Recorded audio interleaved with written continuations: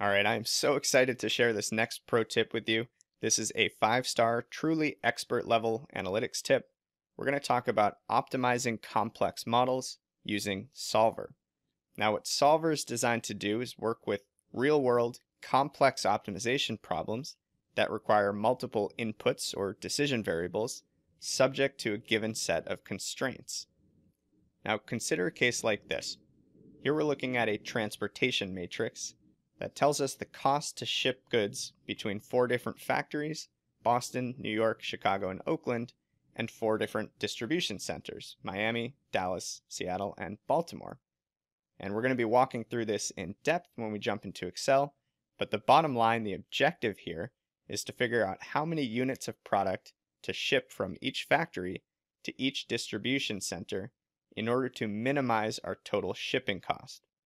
Now, it's not quite that simple because in the real world we have constraints and limitations as well. For one, we need to fulfill all of the orders demanded, in this case 6,000 total orders, and two, we can't exceed the inventory available at each specific factory. So for a problem like this, we really can't use simpler tools like goal-seek, which required a single input or decision variable and a single concrete outcome. In this case, we need to use Solver, because Solver allows us to either minimize, maximize, or target an objective value. It allows us to change multiple input cells or decision variables, and it allows us to determine specific constraints as well. So what we're going to do here is head to our Data tab and click on the Solver button to launch the Solver Parameters box. Now, if you don't see Solver in your Data tab, keep in mind that most versions of Excel have Solver as a built-in plugin, but by default it's typically not enabled, so you may need to head to File, Options, Add-ins, and then drill into your Excel add-ins to plug that in. Now, looking at this dialog box here, there are 3 parameters that we'll need to determine. Number 1 is our objective. In this case, our objective lives in cell E23. It's our shipping cost, and our goal is not to set that shipping cost to any specific value, it's to minimize. Number 2, we determine exactly which variable cells or input variables to change in order to meet our objective. So here our decision variables live in cells D16 through G19. And last but not least, we need to optimize subject to a specific set of constraints. So in this case, we can't ship fractions of units, so our units need to be whole numbers or integers. We can't exceed the inventory available at each factory, and we need each distribution center to fulfill its entire demand. Now, one very quick note about solving methods, which you'll see right beneath that constraint window. There are 3 different options you can choose here. I'm not going to go into the details, it's well outside the scope of this course, but rule of thumb, you're going to use simplex LP for any simple linear optimizations like the problem we're dealing with here, and GRG or evolutionary for more complex nonlinear optimizations. The big difference between those two is that GRG is much faster but may not provide the global optimal solution. Evolutionary is more likely to provide that global solution but takes a lot longer to calculate. So now that we've set our objective, our decision variables, and our constraints, we can go ahead and click Solve and check it out. Excel will produce or populate all of the values in those decision variables to minimize our bottom line shipping cost. So here we see that we're shipping 225 units from Boston to Miami. We're shipping 975 from New York City to Dallas, 500 from Oakland to Seattle. And at the end of the day, we're meeting the demand. We're shipping all 6,000 units.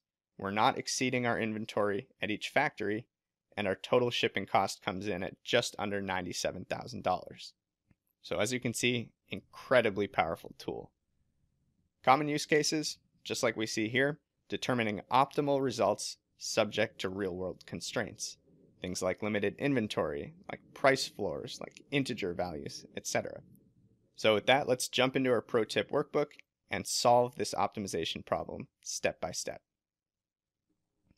All right, so if you're following along, head to your table of contents, scroll all the way over to your analytics tips, and we're going to link out to our solver demo here. And here you'll see that transportation matrix that we talked about in the slide. But before I dive in, pop into your data tab and look for that solver button. It's usually all the way on the right. If you don't see it, head to File, Options, Add-ins, and then from this drop down, you're going to want to manage your Excel add-ins and press Go. And you should see Solver add-in in this window here. Just pop a check mark in that box, press OK, and you should see that pop up in your data tab. Now, returning to our problem here, what we have are transportation costs, the actual cost to ship a single unit from our factories to our distribution centers. And this is based on actual mileage, right? So shipping from Boston to Baltimore is quite cheap, only about $4 per unit, but shipping from Boston to Seattle is much, much more expensive, over $30 per unit. Now we're also dealing with two different constraints here. We have supply constraints, which is the limit to the number of units that each factory can supply. So Boston currently only has 1,000 units in stock. New York City has 2,000, Chicago has 2,500, Oakland only has 500. So we can't ship more units than a given factory has in inventory. So that's constraint number one, or supply constraint. We also have demand constraints, which are listed right here in row 10, which says that, okay, Miami only needs to fulfill 1,250 orders. So it doesn't make sense to ship more units to Miami. And in fact, we can't ship fewer units to Miami because we need to fulfill these orders. We need to get these products into the hands of the customers who ordered them. So we've got to get 975 to Dallas. We've got to get 3,250 to customers in the Seattle area, and so on and so forth. So those are our demand constraints. And bottom line is that there's 6,000 units that we're looking to ship here as part of this model. Now, if we jump down beneath the transportation matrix, we have our objective, or our outcomes. So the goal here, again, is to populate these values right here in D16 through G19. Those are the input or decision variables that will be changed in order to evaluate or calculate the total shipping cost.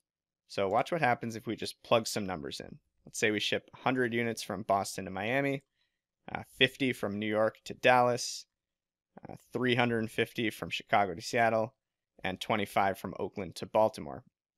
As you can see, we're calculating the number of units shipped per factory. We're going to make sure that those numbers don't exceed these constraints in I5 through I8.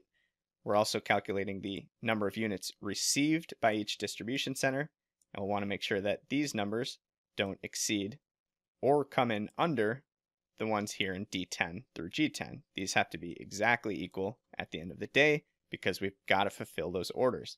And then last but not least, our total shipping cost cell, this is our bottom line objective that we care about, is a simple sum product function that basically takes all the units sold or shipped from each factory to distribution center, multiplies them by their respective costs, and then sums up the total to spit out that total shipping cost.